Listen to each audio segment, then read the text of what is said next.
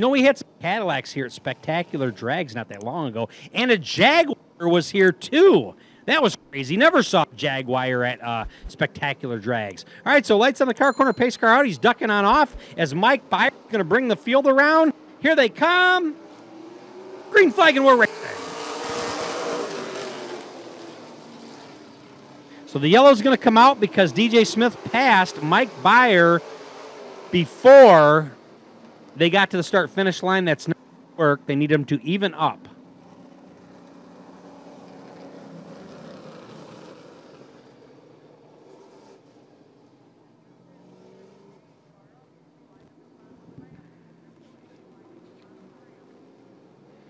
All right, we're going to try this again, Rockford Speedway. That didn't work out too good. Need to have a better restart.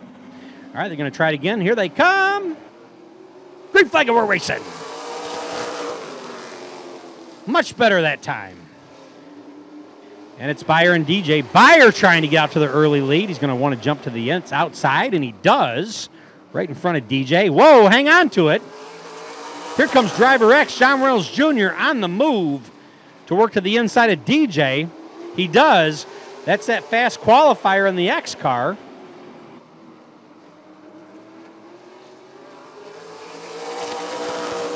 Once again, the Stanley Steamer late models are going to run 10 laps.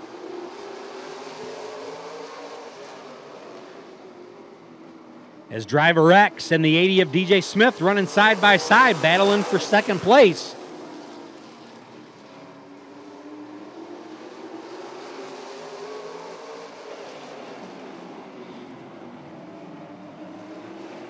Coming out of turn 4. DJ with the edge that time. Getting near the halfway point.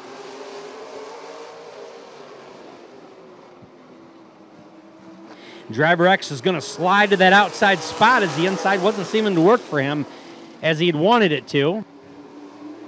And we're going to go back to single file racing now.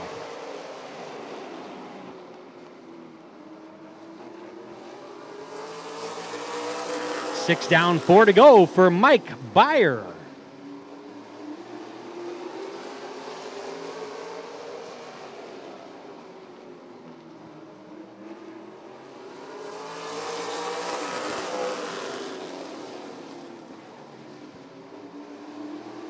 Driver X starting to get close to DJ Smith again, started to look to his inside.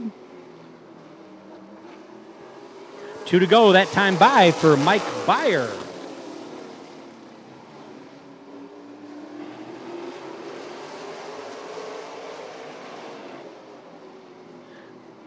White flag out. I don't think they're going to catch Byer, but the battle's for second. Driver X looking to the inside of Smith again. And here comes your winner. Checkered flag's out. It's going to be Mike Byer. DJ Smith for second. Driver X for third. Fourth to Jake Van Oski.